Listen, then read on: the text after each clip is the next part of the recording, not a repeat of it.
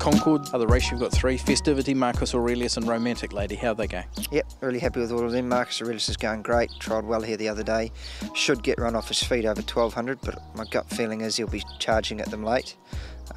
So he's going well, I hope you'll ride him. Festivity was good, she just works on her own, did some nice work here this morning. She was good up there in the Hallmark on Boxing Day, doesn't seem to have taken a backward step since. Romantic Lady, she ran well on Boxing Day, she had no luck.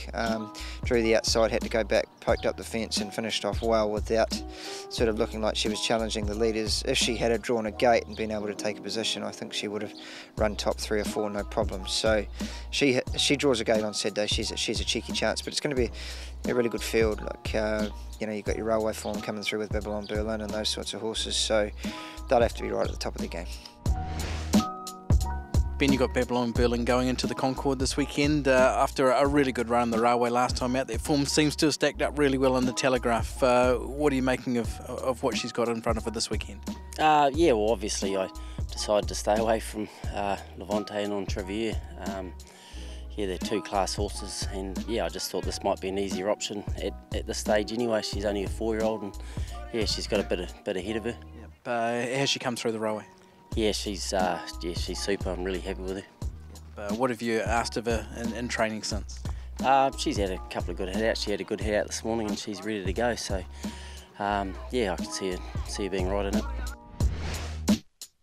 What about short fuse? We've just seen this horse preparing for the Concorde, I understand.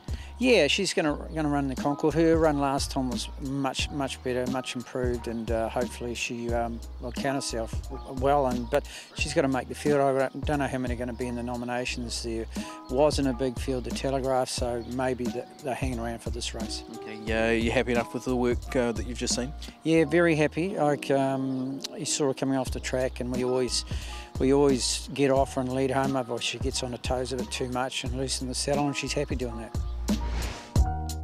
Dragon Leap, of course, he's been plagued with problems all the way through his career, and in saying that, Andrew and I believe we've got him 100% at the moment, or it's, you know, no great issues with him. It's always only been feet, and I think our farrier's done a fantastic job with the horse, and hopefully he'll line up there this weekend. But it's a race that's way below his best trip. Of course, he's got to run 1200 metres, a fast 1200 metres around Ellerslie, but we're just pleased to get him back to the races, then hopefully on into something after that.